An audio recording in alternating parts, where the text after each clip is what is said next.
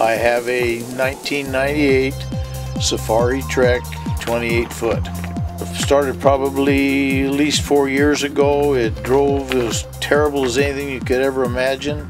Brought it in here and they gave it their road test and recommended a bunch of items. We put them on it and it immediately helped it considerable. And then we came back about a year later and they added a few more items. And the last thing we put on were the air tabs, and this thing drives like $1 million coach now. What kind of difference did you notice with the air tabs? We got a little bit better gas mileage, and the trucks don't push me around. The side wind doesn't have, it only has a minimal effect to it. It really straightened out everything.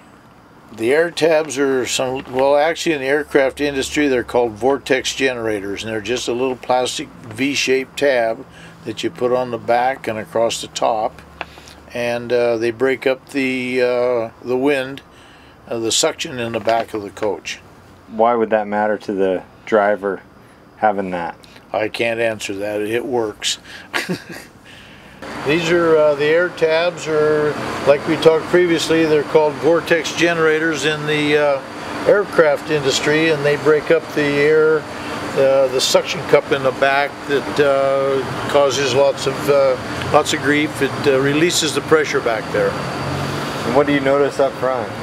The steering is much better. It actually, not the steering, the trucks don't push you like they used to.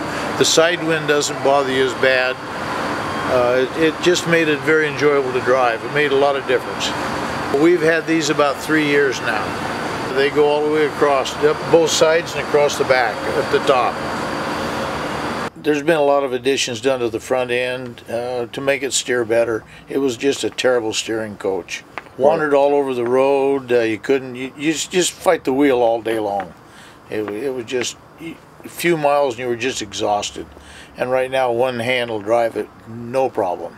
Henderson's a very good place to go. They're very honest and you can trust what they do. I really like coming to them.